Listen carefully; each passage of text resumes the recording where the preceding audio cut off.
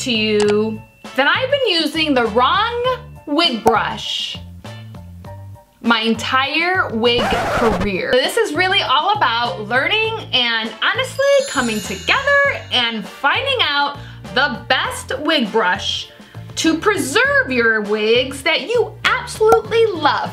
So I don't know if you've seen me in my videos, but I've been using my old standard paddle brush that I use on my regular hair, which technically is a big no-no. This plastic brush is not a good thing.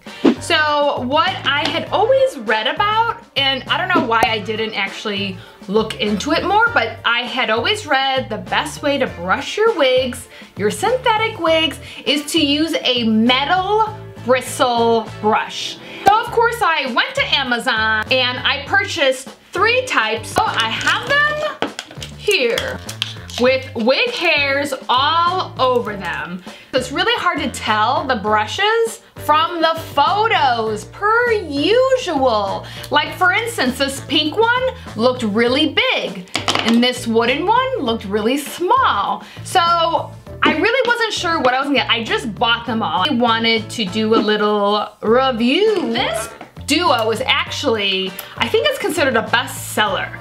This by Brittany right here. And actually what's really great about this brush set is it's only $4.99. Now if you read in the reviews, a lot of the review people say it only came with 1 brush. I think it was this one or that one.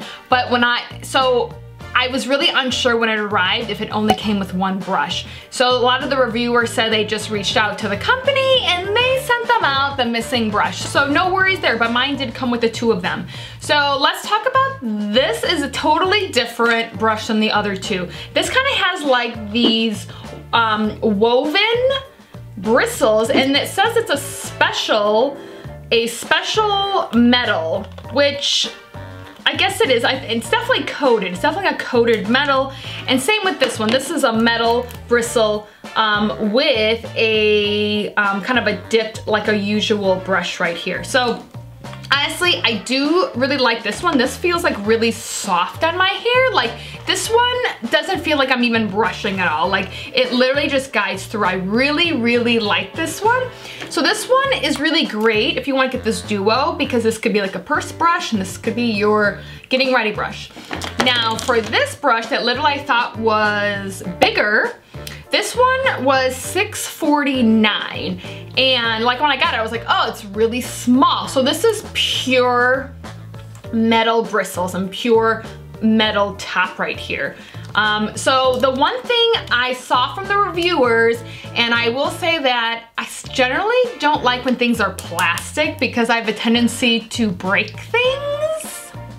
Yes, I break things. Basically like this, the actual brush has kind of popped out of the plastic, which I can totally see because it's just glued in there. Favorite one of this whole list is this with hair all over it, is this wooden handled big brush. Maybe I just like a big brush. I'm not exactly sure.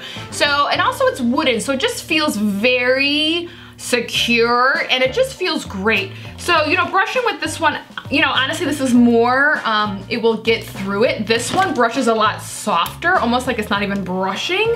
This one definitely is my favorite. I feel like I can really brush also a lot of hairs. I'm generally always in a rush and trying to brush my hair real quickly, so I do really like this one. And what's really weird right now, and I hope it changes, but right now, of course, I just looked. This one's unavailable on Amazon right now. I'm just hoping it's just out of stock.